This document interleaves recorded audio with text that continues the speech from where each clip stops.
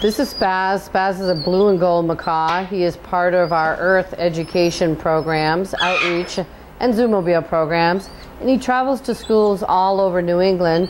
And we talk about parrots and about their plights out in the wild. He's a blue and gold macaw. Notice the large beak. He uses it to climb kind of like a third foot as well.